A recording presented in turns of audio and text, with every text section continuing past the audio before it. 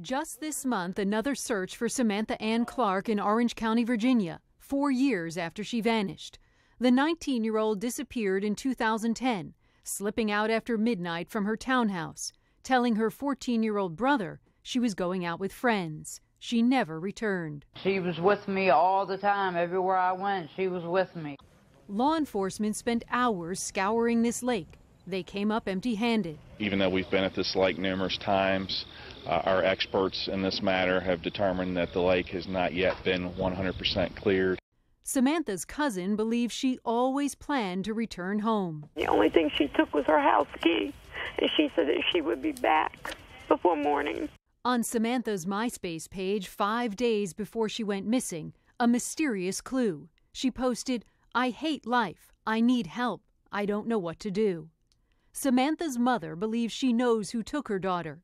This man, Randi Allen Taylor. Randi Taylor come and picked her up. I mean, he called here 6 times, and I mean, why would you call my daughter 6 times if you ain't trying to lead her on or trying to talk her to come out the house or trying to talk her to do something? Taylor was once looked at by police in Samantha's case, but years later, this past May, in a bizarre twist, he was actually convicted in the disappearance and murder of another girl, 17-year-old Alexis Murphy. Both girls were last seen along the same stretch of Highway 29. Samantha was last seen in Orange, Virginia.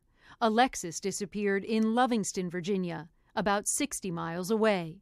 Alexis's family thought they might find her after police found her cell phone, but Alexis's body was never discovered. Alexis, if you're out there and you can hear us, just know that your family loves you. We will never stop until you are home. Our family circle is broken right now. Police have surveillance video showing Alexis at a Lovingston gas station in August last year. Randi Taylor was also seen on the video. He's always maintained his innocence, saying that he and Alexis and another man went back to his camper to smoke marijuana. Then he said Alexis and the then unidentified black man left.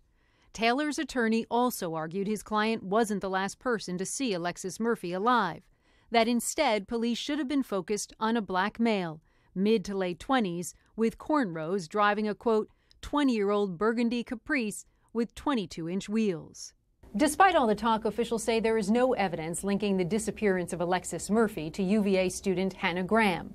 The Nelson County attorney says the black man later identified and implicated by Randi Taylor was not Jesse Matthew, the suspect in the Graham case. He also said that man had an alibi and was later cleared.